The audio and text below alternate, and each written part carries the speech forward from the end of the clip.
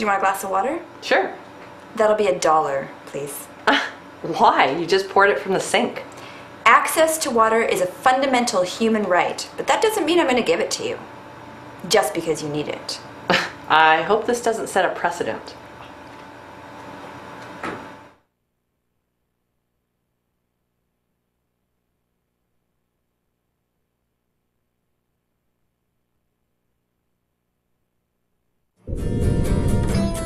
Stay tuned for the planet Earth's most relevant newscast.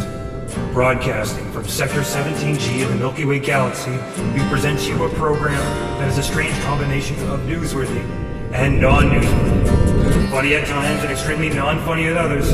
Ladies and gentlemen, Earthlings and Lunars, we present to you Valemount Live.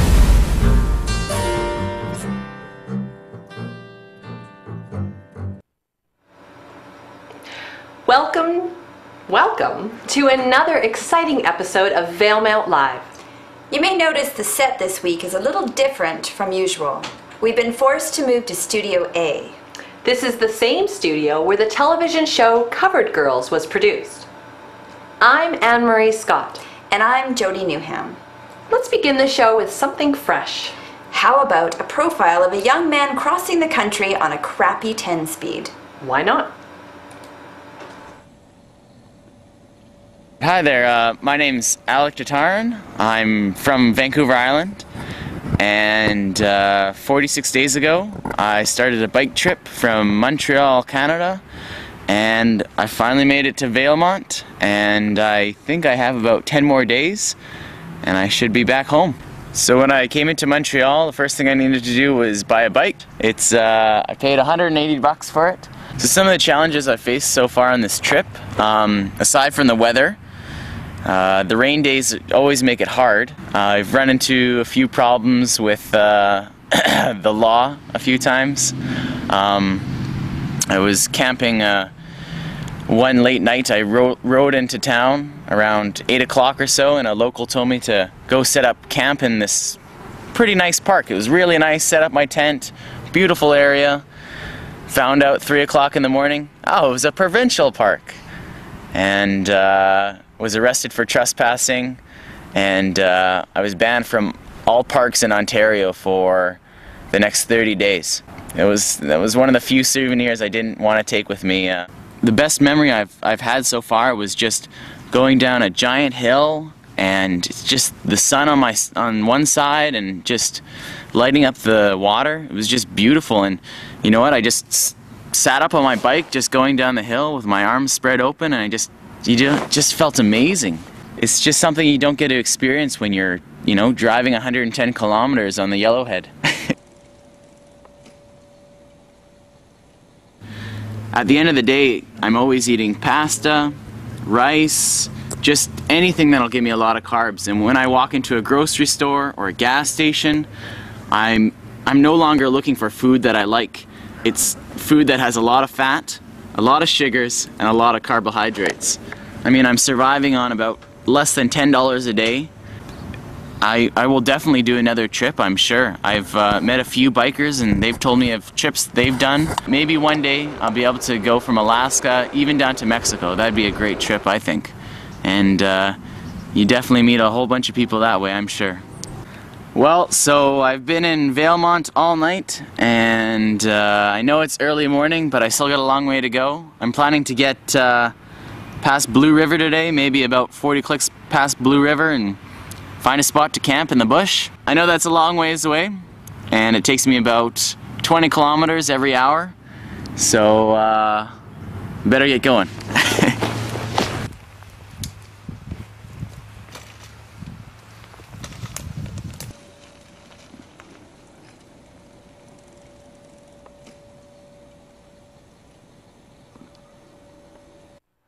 Okay. Can we roll that part of the clip where he shows us his stomach? Anne-Marie, it's not that kind of channel. Community television has a long history of avant-garde productions. Just take a look at this clip called Covered Girls. Covered Girls? You've never heard of VCTV's cult classic? Watch this.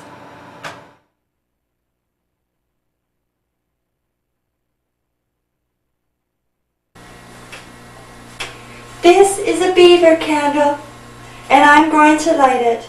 And I just would like to say one more thing before I go, Ronnie. Actually, let me show you. Don't farm the beavers. A wise woman once told me that things come in threes. Now we have bike helmets, beavers, and beetles. Fantastic. I'm all for women's rights and everything, but I think the message gets confused when the host wears a paper bag on her head. I like it. I kind of like it too. Stand by for a short commercial break. You work hard, so your body deserves the very best. That's why serious athletes reach for Monponto's genetically fortified G+ orange sports drink. At Monponto, our patented DNA combining technology allows us to provide you with exclusive genetically enhanced supplements.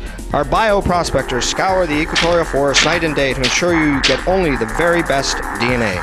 Only Monponto's genetically fortified G+ orange utilizes the unique DNA from the Amazonian tree frog. Renowned for its strength and stamina, only the Amazonian tree frog has the DNA of choice for G+ orange. Using our exclusive dice and splice technology, we guarantee a perfect DNA combination each and every time. Lab grown, lab tested, and lab sterilized to ensure genetic purity means we guarantee you products so fresh, even Mother Nature hasn't touched them.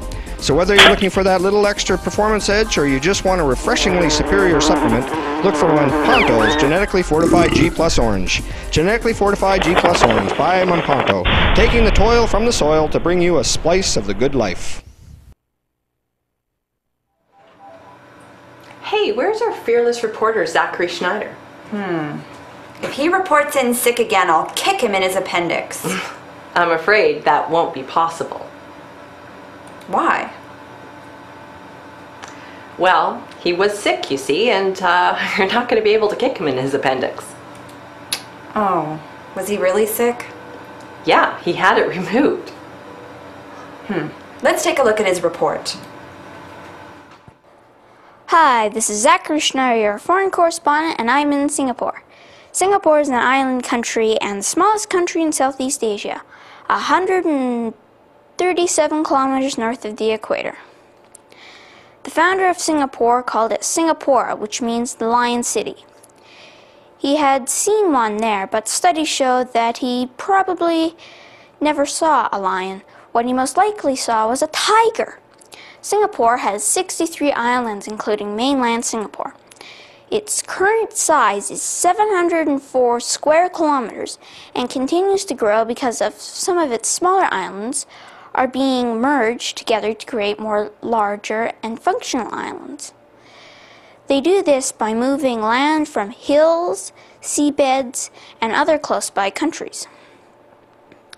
Singapore has 5 million people living here, the second most densely populated country after Monaco.